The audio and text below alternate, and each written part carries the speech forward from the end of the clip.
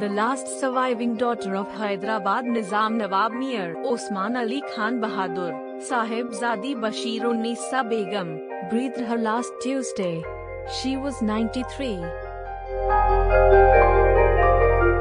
Born in September 1927, Unnissa Begum was the daughter of Khadera Begum Saheba, one of the wives of the last Nizam of the princely state of Hyderabad.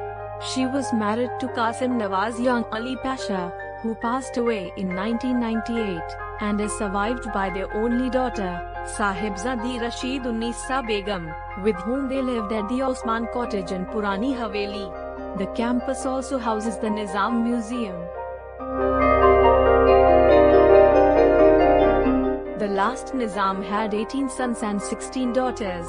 In 2018, Nawab Fazalja, his last surviving son, had passed away. Unnissa Begum was laid to rest at Dargah Hazrat Yahya Pasha in Misrigunj in the city following noon prayers and in presence of other family members. News Desk.